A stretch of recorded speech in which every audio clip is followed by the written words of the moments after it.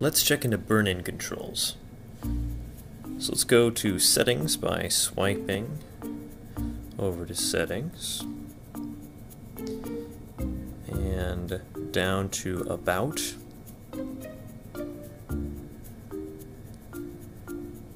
Then we will find the build number and tap on that multiple times until we get the developer message.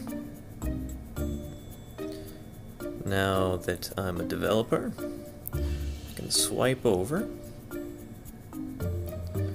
and this developer options menu pops up here. Let's tap on that. So we have multiple settings here now that we can play around with, but want to be very careful because messing around with the developer options can mess up the watch. Battery optimization, Wi-Fi for bus logging, automatic Wi-Fi toggle, show touches, taste of pointer option,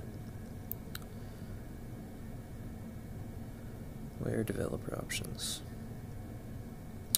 Force display burn-in protection. So if I tap on that, now, from now on, once I reboot the device, it will be forcing display burn-in protection.